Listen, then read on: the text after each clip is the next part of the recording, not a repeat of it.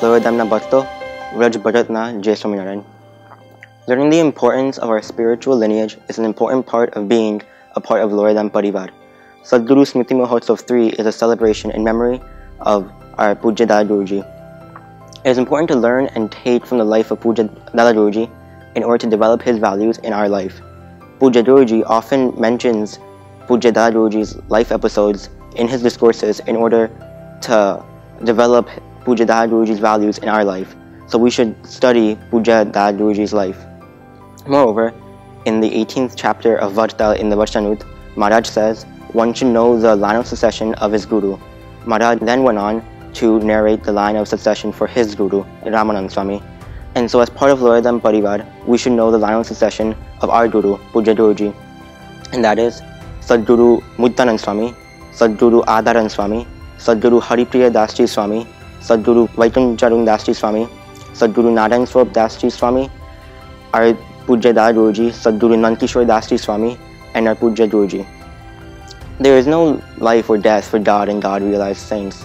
They come to this earth based on their own desire. Our Pujya Dada Guruji came to this earth with Maharaj's ajna. In India, near Junagadh, there was a small village that had many mandirs in it. This village was named the Madhura. In this village near Adamji Mandir lived a man named Jairam Bappa. He was a very kind and affectionate man who understood the importance of having good morals and values. He passed on these qualities to his son, Valji Bhai. He and his wife, Lakshmi Ba, were both very devout devotees, and they both carefully passed on good values and morals to their children. On Monday, June 3rd, 1925, Bhima Ekadashi, a son was born to Valji Bhai and Lakshmi Ba. This was none other than our Pujya Dada Guruji. He was named Popat Bhagat by his family. On this day, the stars automatically aligned themselves to be auspicious, and all throughout the lands, even in the pasturing grounds, everyone was at peace. The rivers were overflowing with lotus flowers, and everyone sensed an air of good fortune. And on this day, everyone could feel divine vibrations proclaiming the arrival of Bhagwan's Mukta, our Pujya Dada Guruji. Jai Swaminarayan.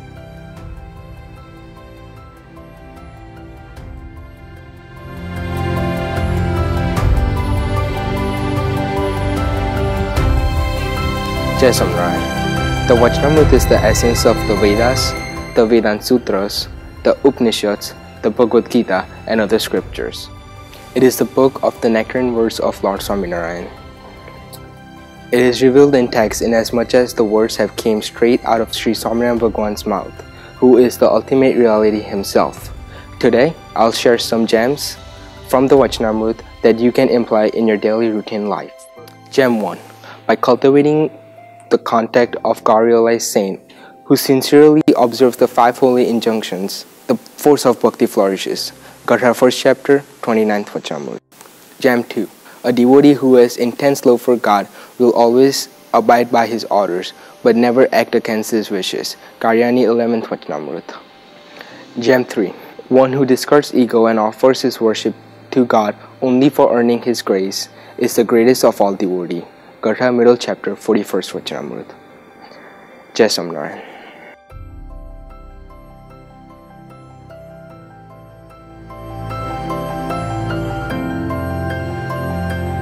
The Tilak Chandlo. The symbol of the Tilak Chandlo is a physical representation for followers of Lord Swaminarayan. The Tilak Chandlo distinguishes one from all other religions. Lord Swaminarayan himself introduced the Tilak Chandlo. The sight of it prompts others to utter the name Swaminarayan, or for those who are new to it, it urges them to inquire about its significance, and thereby they too become introduced to Lord Swaminarayan through his devotees as a result of this mark known as Tilak Chandlo.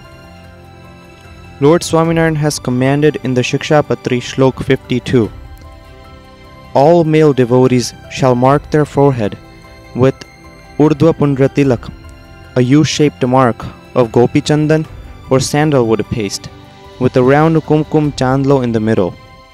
Married women shall only make a round mark of Kumkum on their forehead. Tilak, U-shape, is the symbol of the lotus feet of God, and it leads you to Akshardham. The tilak is yellow in color, as it's made of sandalwood paste. The chandalo is red in color. It's made of kumkum, also known as potash nitrate.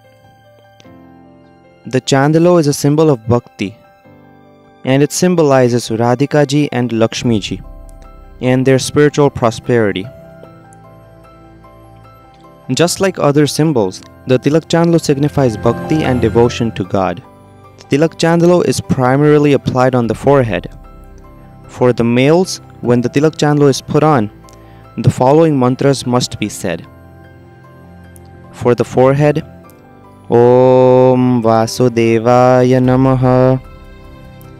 For the chest or heart, Om Sankarshanaya Namaha.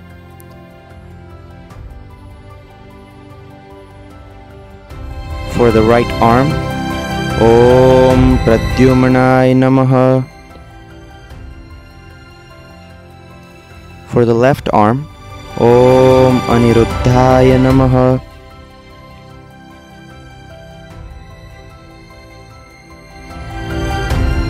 For the females, when the kumkum chandalo is put on, the following mantra is to be recited.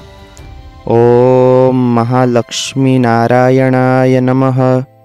The best way to show that you're a true Swaminarayan devotee is to apply the tilak chandalo daily. Jai Swaminarayan.